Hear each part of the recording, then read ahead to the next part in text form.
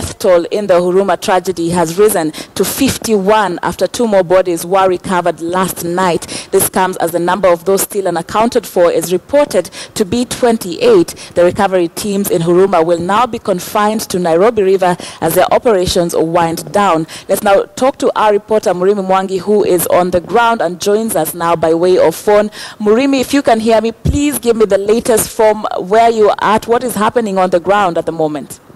Good afternoon, Sharon. Up until now, 28 people cannot be accounted for. And as you said, 51 people have been reported dead from the tragedy. But their bodies were not recovered from the rubble per se.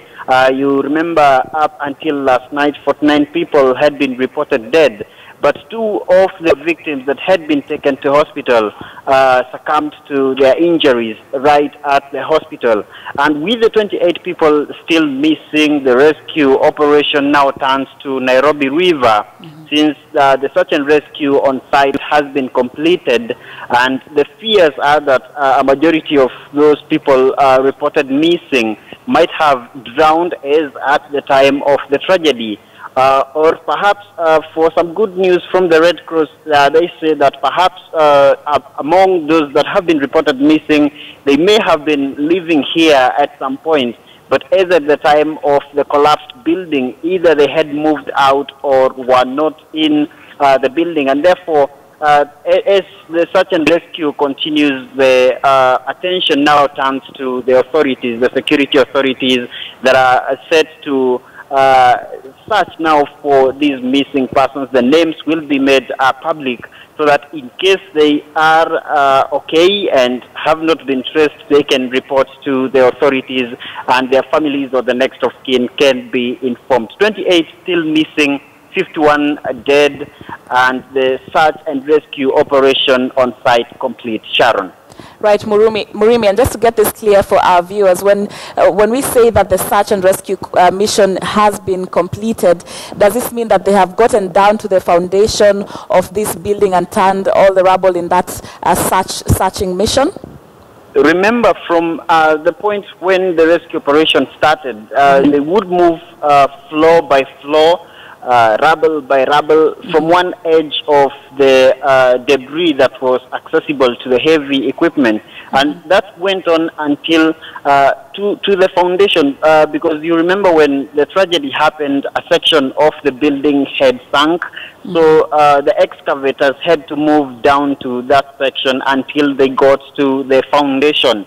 And that's what has been happening step by step since the debris could only be accessed from one edge of the building. And according to the disaster management unit, they are done with the rescue, the search and rescue on site.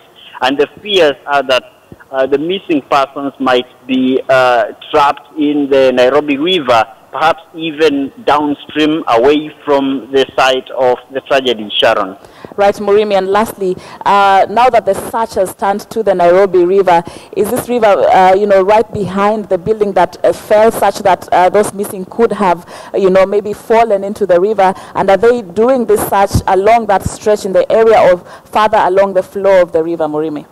No, they've just started from just beside the area where the tragedy happened, but the idea behind the rescue operation now on Nairobi River is to move downstream so that in case any of the bodies or any of the survivors may have been pushed downstream by the water, then they can perhaps retrieve him or her or try to get involved. Because what they're saying is that part of the identification documents for some of the missing persons were found on the river away from the site of the tragedy, and therefore the fear is that parts of the missing persons or some of the missing persons may have been pushed downstream by the water as at the time of the tragedy. Remember, it was raining that night and the river was flooded, and therefore the fears are that they might be downstream away from the site of the tragedy, Sharon.